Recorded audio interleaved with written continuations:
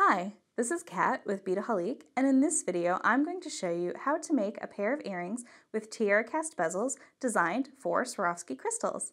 So before I dive into my earring design here, I want to show you the different bezels and the sizes of crystals that fit each one.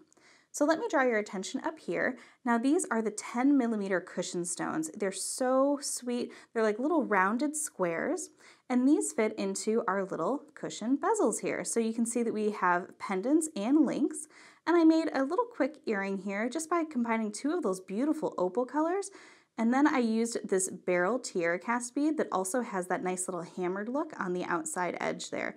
So on the back you can see maybe a little bit more of that hammering, and it has a little slightly pointed back because it nicely fits the back of that stone. So some of those beautiful colors here, I just brought out a selection just to tempt you with. We have some beautiful classics, like this is that crystal golden shadow. We also do have crystal.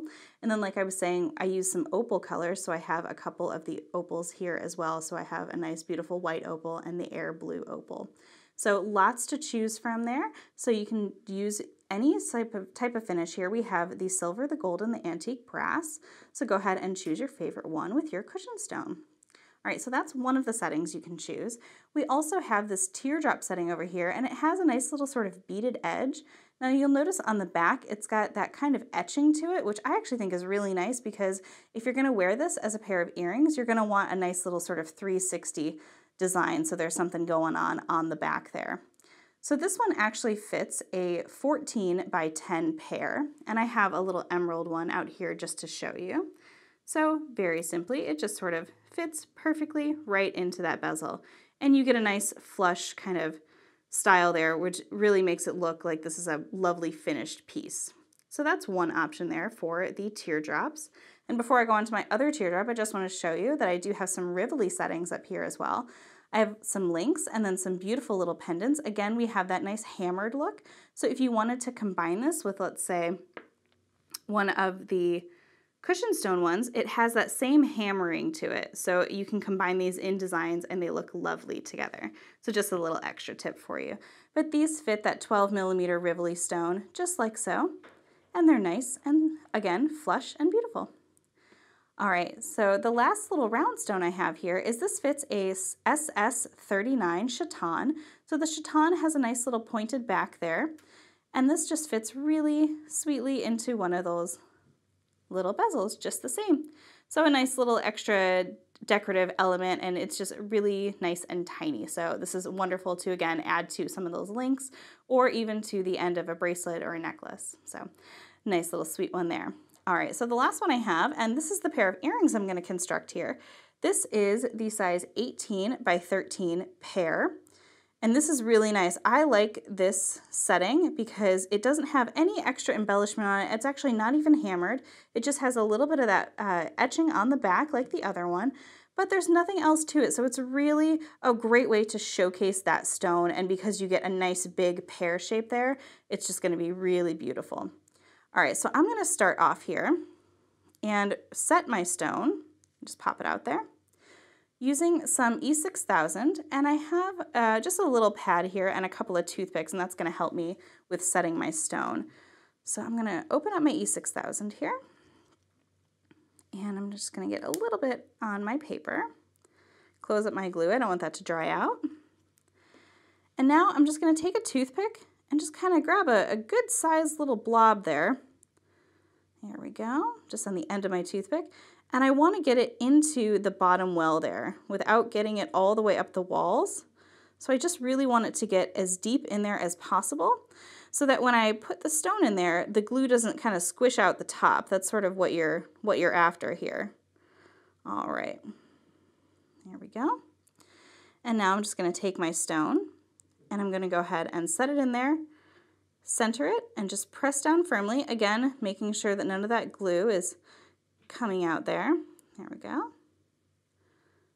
All right, so that's how easy it is to set the stone.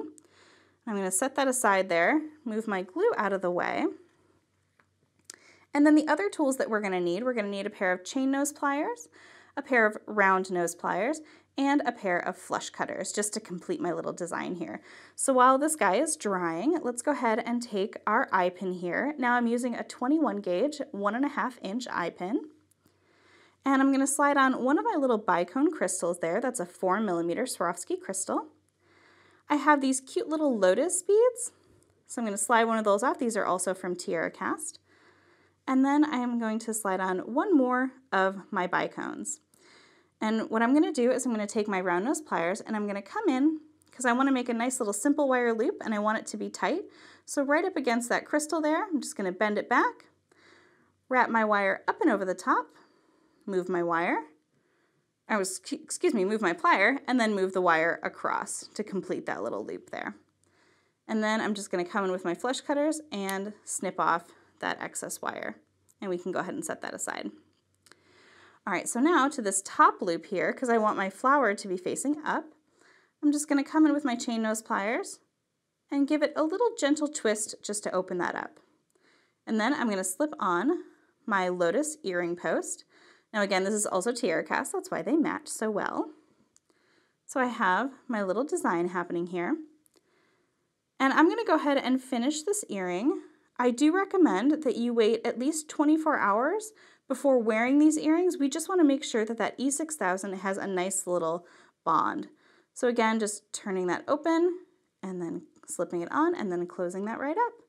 So there is our earring, and I chose this color design. It kind of looks like a little pineapple to me, so I thought that was just very fun and very tropical. But you can also see that I've done a different colorway up here. So this one is really easy to personalize.